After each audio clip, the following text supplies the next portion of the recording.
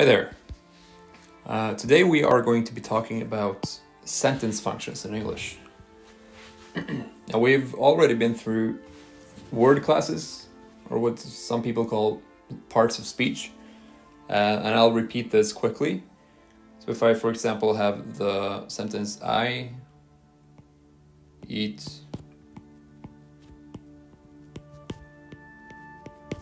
breakfast in Paris. Okay. Here we have the pronoun, we have a verb, we have a noun, we have a preposition, we have another noun. Now, names of places are also nouns. They are what we call proper nouns.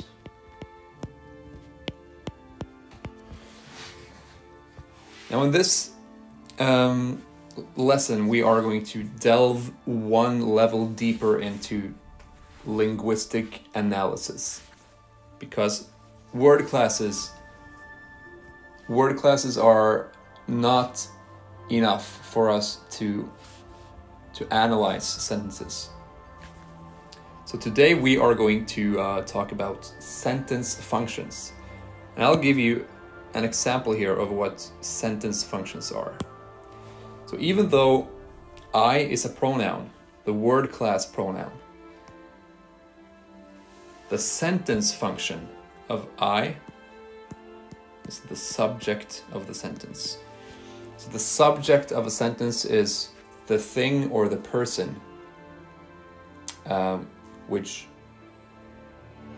does the verb. So the agent of the verb. And then we have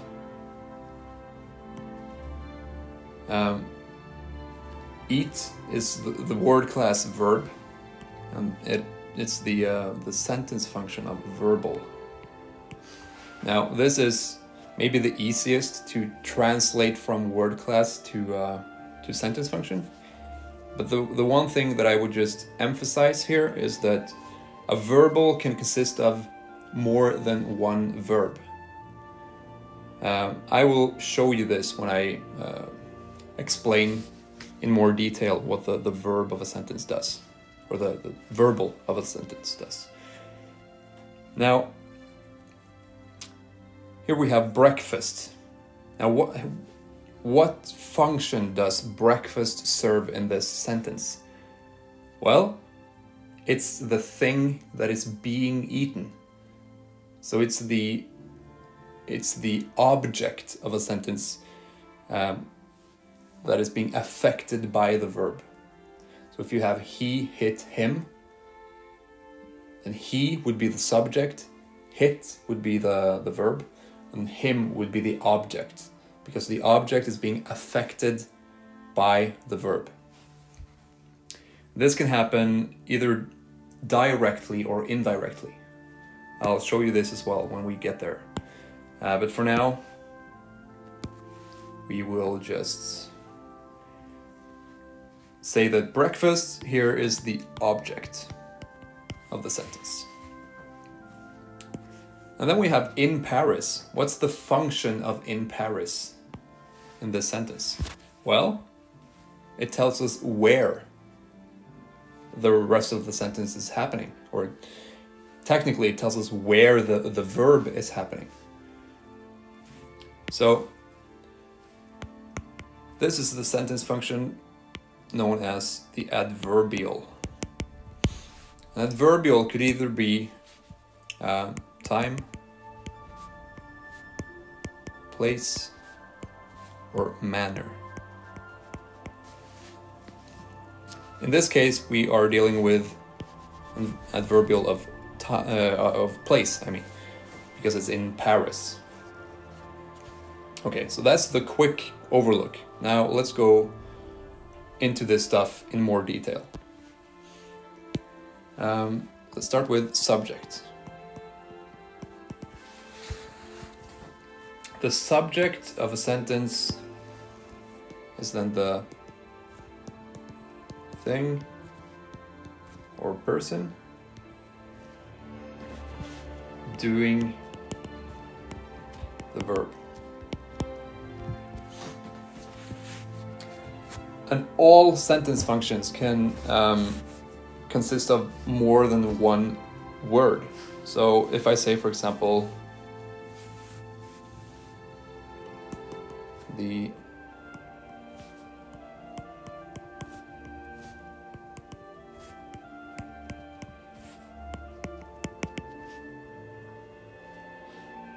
man with the book eats. Even though it looks gargantuan, it looks huge,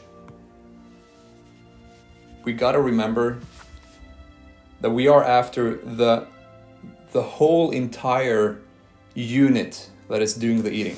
And in this sentence, the unit doing the eating is the man with the book.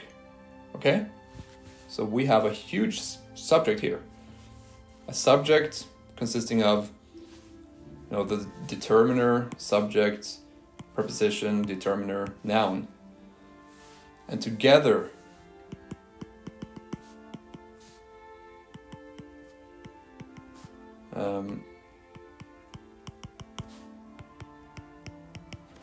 together they form the subject of the sentence. So what I would just advise you to do is don't put too much, don't invest too much time and effort into like perfectly learning the word class of each word. For analyzing sentences, it's much more important to know how words are chained together into sentence functions.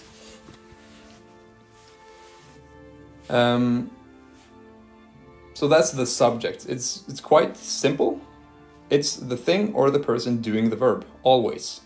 And usually a subject happens or is located to the left of the verb.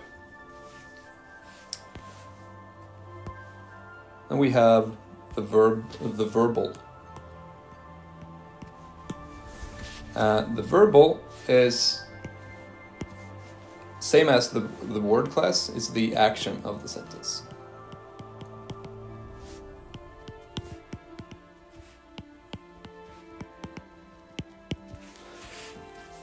And just keep in mind that the verbal of a sentence can consist of more than one verb.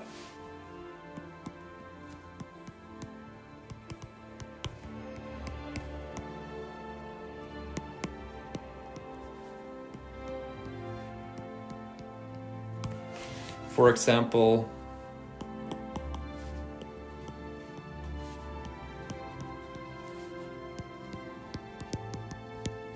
he had been eating. In this sentence, we actually have 3 verbs, but they form one verbal.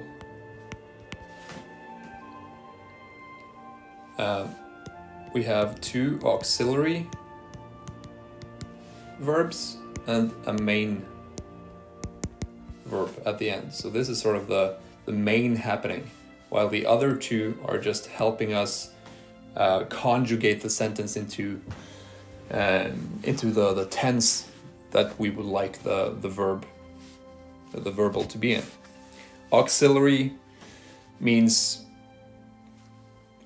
by the side of or from outside of the main verb. Now, in some languages or some grammar teachers might call them helping verbs, since they help the main verb. Okay, so that's the verbal. Let's do the object. The object of a sentence is the thing or the person being affected by the verbal.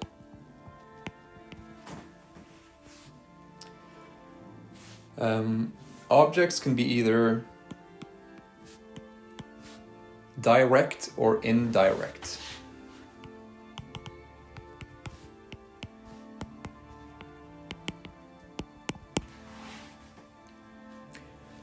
Example sentence: she gave him the book.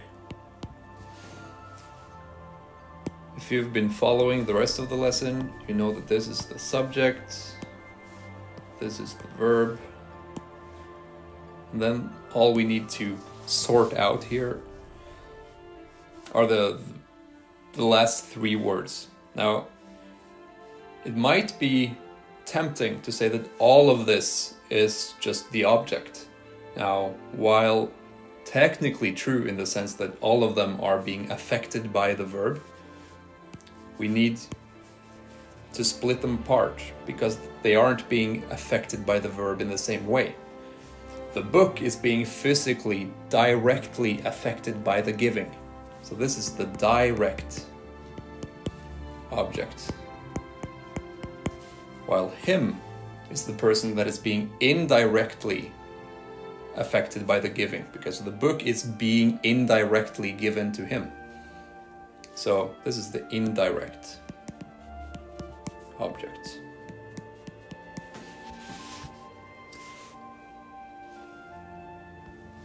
Finally, we have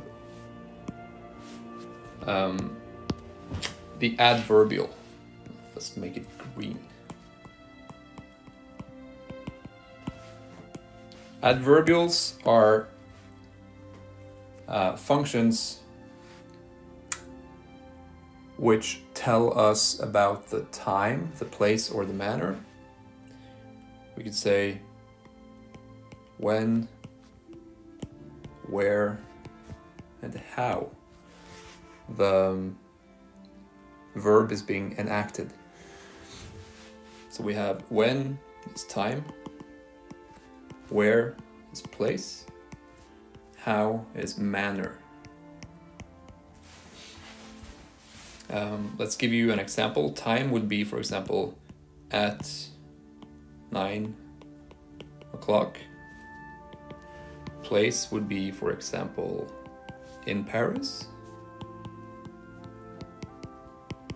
Manner would be, for example, quickly.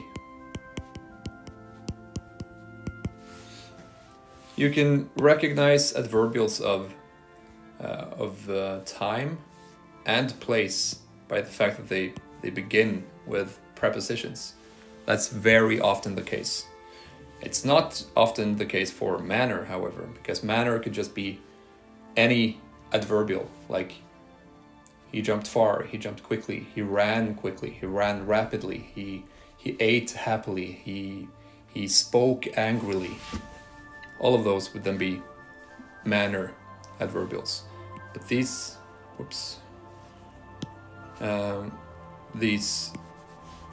adverbials of time and place often begin with a preposition. Adverbials could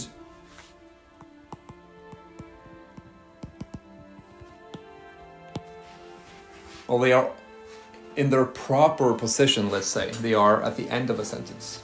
If I say, well, capital letters at the beginning of sentences, people, I need to remind myself all the time. Okay, he eats in Paris. Here we then have the subject, we have the verb, and we have the adverbial of, here we have place. Now, adverbials are quite flexible in the sense that they can be moved around. And often what you will see is that an adverbial is fronted to the beginning of a sentence. So you could say, in Paris he eats, and the exact same meaning would be preserved, even though the adverbial has been switched around.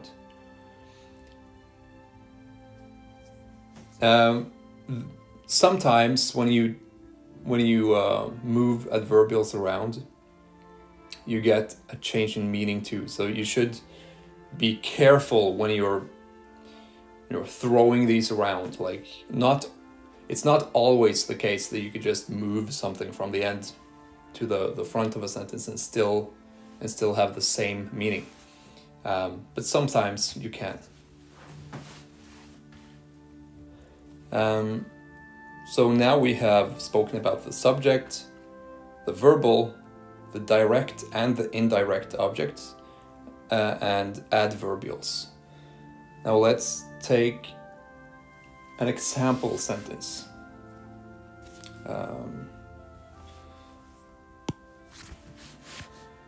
This is when I would normally ask the class to give me an example, but now I'm stuck trying to figure out my own. Okay.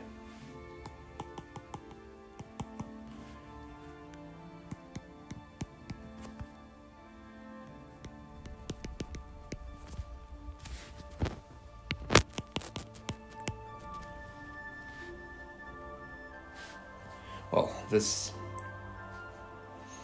Okay, whatever, it's fine.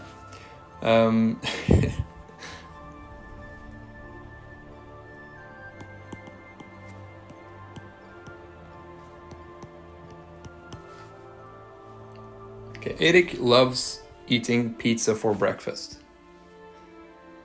Now, pause the video, try to analyze this sentence, resume whenever you want the answers. Okay, so here are the answers. Erik would be the subject because he or I would be the person doing the verb here. Now, the reason I was skeptical whether or not to do this sentence is because we are dealing with something called gerund here, where an ing ending in a verb makes it into a thing. And so here, even though eating is technically a verb, when I say Erik loves eating, we are using a verb as a thing. So here actually, the entire eating pizza would actually be the object, because it's the thing that Erik loves. And it's also the direct object. And finally then we have for breakfast, which is an adverbial. Now here, sometimes the line between manner and time and even place can be blurred. So I'm not sure what we would call this, but for breakfast, it sounds like it's modifying the manner in which the pizza is being loved eaten, if that makes sense.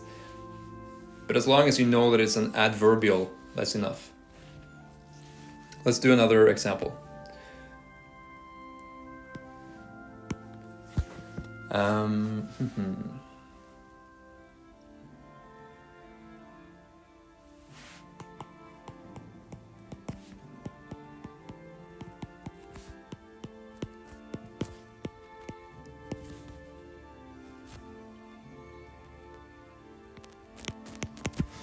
Messi plays football well. Now, for any Americans watching, football is what you would call soccer.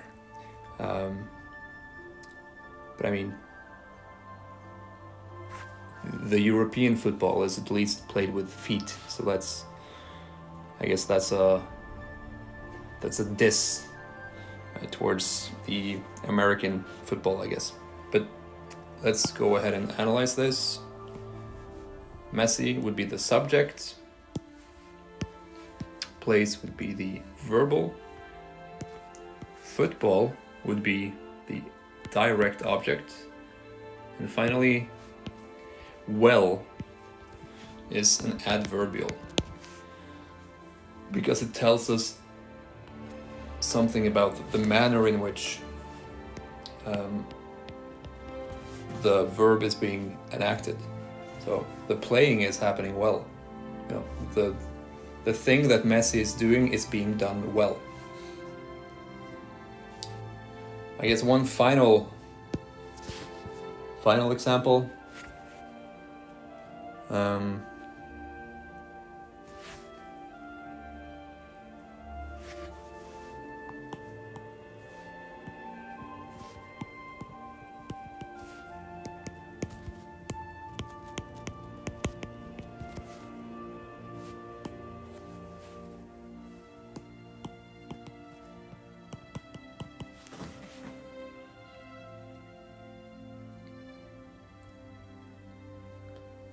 The red house is burning brightly.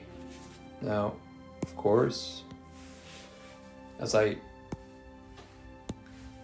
told you, a subject can often be more than one word. And that's what we have an example of here. The red house, all of this is the subject. And here we have a double verbal, because we are using the progressive present tense, is burning. I will make another video explaining the difference between burns and is burning. So for now, just accept that is burning is the verbal of this sentence.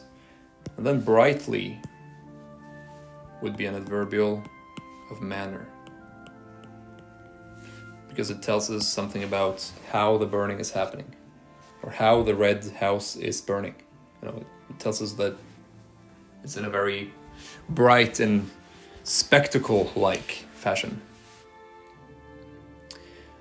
Yeah, I think that's it for this lesson. Thank you for watching, and have a nice day.